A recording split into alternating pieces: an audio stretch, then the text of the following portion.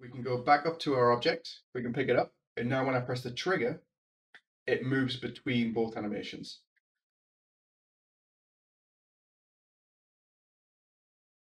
Hey everyone, welcome back. So this is going to be part 4, I believe, of the VR hands tutorial series or playlist. If you haven't seen it already, I'll leave a link in the corner or one of the corners and you'll be able to check it out. And what we've got is we've got the ability to pick up objects and select which animation we use so far. I also have a couple of other animations set up in this example. But before we get started, we do need to set up some stuff with the cubes. I've already done this and I've got a video on how you can set it up. So I'll leave that in the corner as well now. So it should pop up there. But what you're going to need to do is you're going to need to create 2 custom inputs. So edit project settings. Inputs, I've got trigger left and then trigger right using my Oculus touch controllers. We're going to need these to fire our custom blueprint blend essentially. To set this up real quick, all you need to do is go to your blueprints, pick up actor interface, select, create 2 new functions called interact and stop interact. And we're going to add them to our pickup cube. So you can see they just come in as events. And then what we need to do is go to our motion controller pawn and set up this little block here. So I've got our custom input event, trigger left, and we get our left controller, we get the attached actor, and then we set our interact and stop interact. And this just allows us to interact with the object while we're holding it. So let's say you've got a gun, you can hold it with the grip button, and then you can press the trigger and do some other stuff. So that's pretty much it for setting that up. And what we're going to do now is we're going to create some new animations. So in the mannequin tab, or the mannequin folder in animations, we're going to jump in and we're going to create 2 new ones. So I've already got the first one set up, which is going to be called trigger safety. It's basically just a point animation with the thumb up, as though you were holding it on the side of a gun. Never really held a gun, so I was just kind of guessing that. So pose it as you wish. And then the second one is going to be our trigger pull. So it's basically going to be this position of hooked around the trigger. Or I'm just going to open up our trigger safety, pause on that bar. And then I'm just going to reposition our index finger to match position of a weapon. So super easy. I'm just going to bend it in a little bit.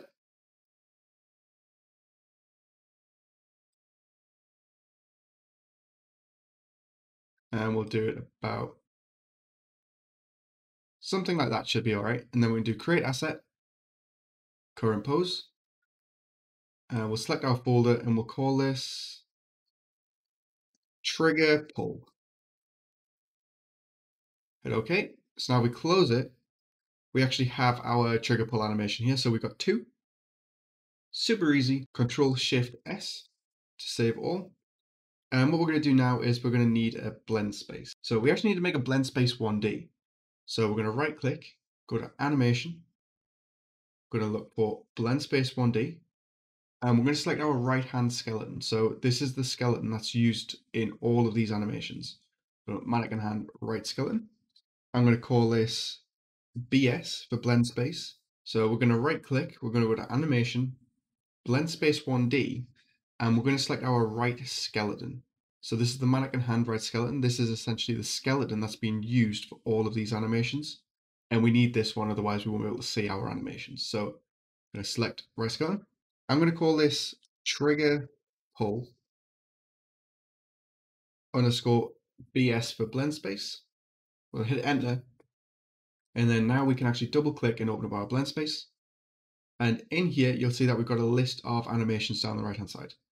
I'm going to select our trigger pull, or actually it'll be our trigger safety, because we need our first animation. And we're going to drag that all the way to the left of the little graph on the bottom. And then we're going to take our trigger pull and we're going to drag it to the right. So now we select this little green icon using left click, we can actually drag and move between both animation poses, which is exactly what we're after. So super easy, we're going to hit save, close that. We're not actually using the right grip blend space, but you can delete it, but we might as well just leave it there for now. And now what we need to do is actually open up our animation graph or animation blueprint. In here, we're going to do some stuff. So chances are when you open up yours, you see this.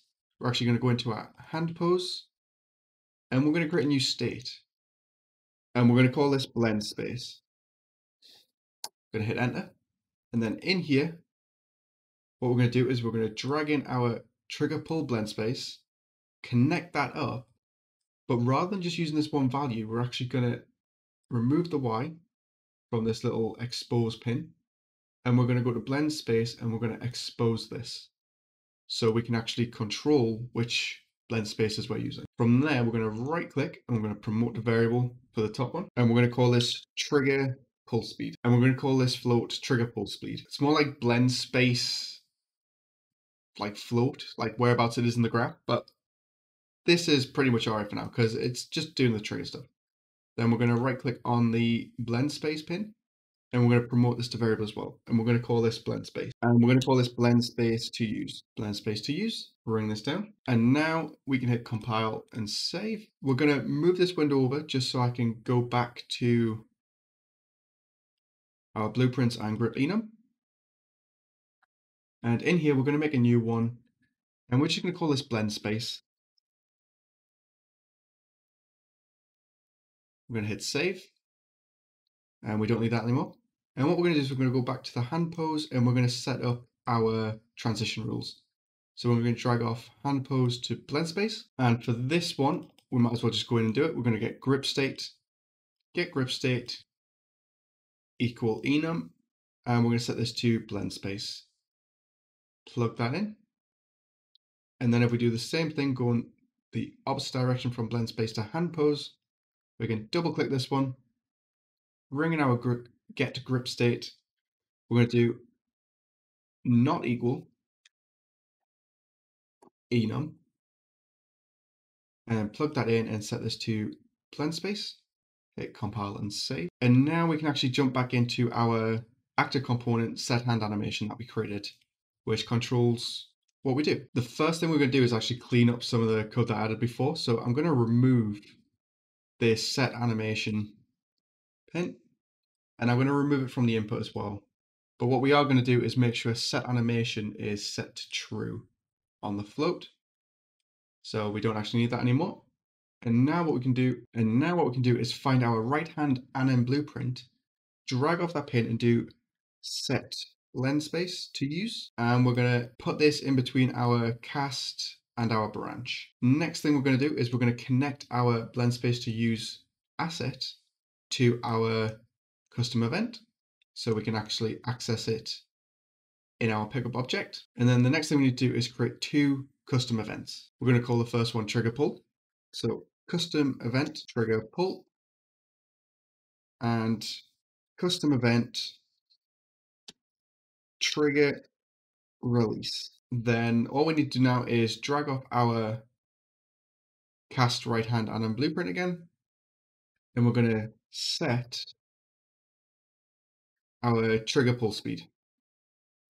So we're going to need this for both of them. So we'll just hook that up and then we'll do the same. So set trigger pull speed. Connect these together. And what we're going to do is set the trigger pull to be a value of 100. Hit compile and save. And now we can actually go to our pickup object. So let me dock this window and we're going to go to our pickup cube. And you'll see that there's a compile error. This is because we changed that Boolean. So you can right click on it and just go reset to default value. And you can see now we actually have our blend space set up. So we're going to right click and promote this to a variable. I'm going to call this blend space to use, or actually we could do BS to use.